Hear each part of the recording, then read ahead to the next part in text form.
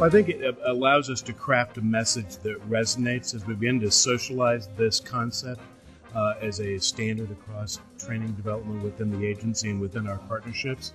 And this is the first training summit, so we'll be able to see what worked, what didn't work, tweak the message so that as we begin to get into the other realms of managers we're dealing with or other partners across our working groups, we can give them a clear message that works, that resonates with their needs so that they can clearly understand it. I think we found some things that work in this summit. We found some things that maybe we need to tweak so that when we try to create that message and have that clear understanding and the shared definitions, I think that process will work. Well, it really hits home to the points that we're trying to make as we drive FSMA forward, recognizing that it's an integrated process. We have to include our states and our locals, so really trying to make it more standardized. It's going to be important that we drive consistent decision making, whether it's FDA or the states. So it really, the foundational piece is what we are espousing as part of our FSMA mandates or requirements. So this summit is extremely beneficial to DoD, Department of Defense, and the organization from the perspective that we will be able to leverage a lot of the knowledge and a lot of resources that are being generated by this group. And it also provides for some commonality in language and interpretation of new regulations. And so we're looking for more consistency and harmonization between the two agencies. I've been part of the working group that's been working on the competencies in the gen eds, and I have brought with me one of my colleagues who is in the operations branch in the inspectorate, and that's where all the training will benefit. So for me to have this opportunity to get him up to speed was perfect, and I would have liked to have brought more of my colleagues. So I think it's really an eye-opener for us. And I think the discussions that we just had will help the whole entire field of training gain credibility, and will be a standard that we can strive towards. I think it's gone fairly well. Getting 80 people together, trying to get them to do anything in an organized manner is a challenge, so it's gone well.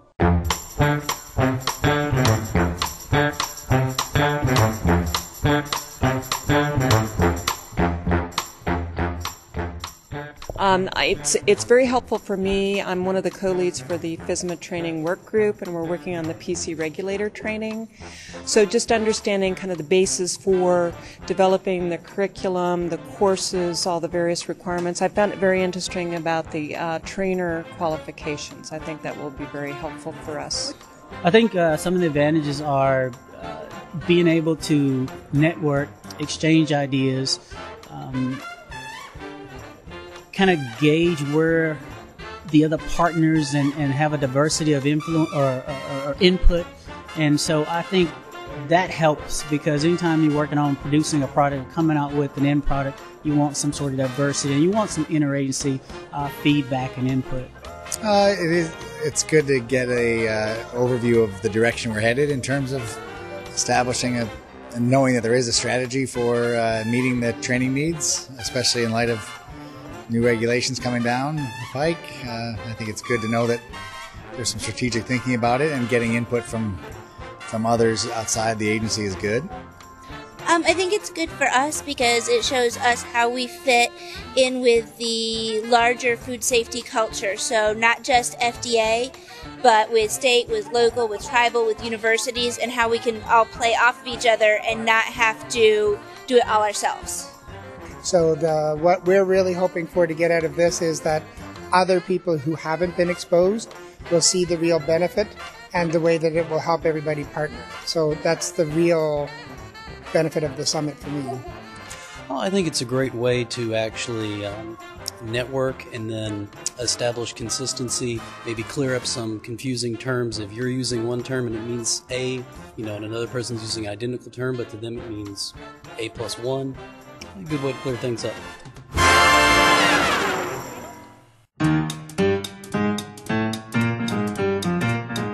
The big takeaway is that going down this path will allow a very consistent development of training that we can share, and that will make everything more effective, more efficient, and beneficial to everyone.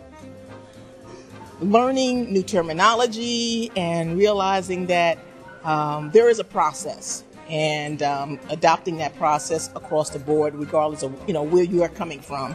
I think is really what I'm taking away from this meeting. I think it goes with that same thing. I think that collaboration and buy-in are some of the biggest things that we can get out of this, so that we're all developing to the same standards and we're all paying attention to what each other has so that we can maximize our collective resources. I'm enjoying myself. I'm meeting a lot of people, making some good contacts.